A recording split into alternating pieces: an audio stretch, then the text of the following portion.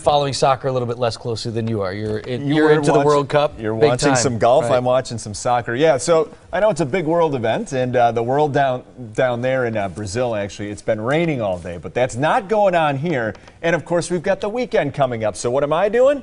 Looking at the whole state. Not looking at Ghana, not looking at Brazil. I'm looking at good old Wisconsin here. And we look like we're going to be just fine during the day, at least in our area, as we head through the day on Saturday. Now, if you live way up in northwestern Wisconsin or far western Wisconsin, you're going to have a chance of an afternoon shower or thunderstorm there, but otherwise 70, Milwaukee, 78, Madison, so a little bit cooler lakeside.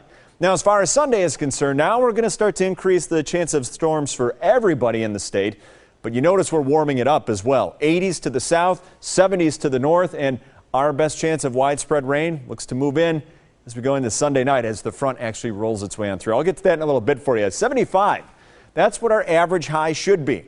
And how did we do yesterday? Well, you felt it at 80 degrees, and eventually the humidity dropped a little bit. Now, high temperatures off to our north and west, lower 70s. We can expect that today. Did I get rid of the 50 on the map? Yes, we did. It was 59 in Beaver Dam, now 62. 65 Burlington, same with Milwaukee, and 66 we're seeing. Not bad. So you've got temperatures in the 60s. Dew points in the 40s, that's awfully comfortable, and the sun feels nice. Even though it's this cool, remember, you can still get a hefty sunburn. Just letting you know. Satellite and radar, we are quiet, high pressure in charge. There's our next low pressure. That's going to come moving on through, especially as we head through the day and evening on Sunday, starting to kick up our chance of showers and storms. But remember, that's not here yet. And it won't be here on Saturday either. See, way off to the north and west, a chance of a shower or thunderstorm. During our day Saturday, it looks fine.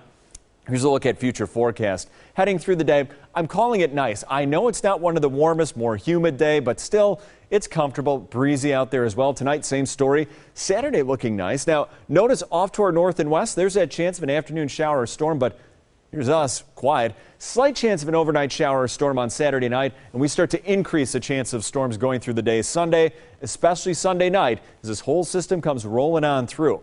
So I'm not talking about a weekend wash, and today is going to be completely dry, but breezy, 71 degrees. For tonight, 48, clear to partly cloudy. Open your windows at your own risk. For tomorrow, 70 degrees, 77 Waukesha Inlet, another mostly sunny day. Then for Sunday, chance of a shower or thunderstorm. It's going to be warmer as well, 80 degrees. And it looks like, again, our best chance of more widespread thunderstorm activity going to be on Sunday night. That's the actual system rolling on through, and behind it, it looks quiet, at least for a day on Monday, and then we start to increase the chance of storms again Tuesday and Wednesday. So enjoy this nice weather. It's quiet, it's dry. We'll be right back.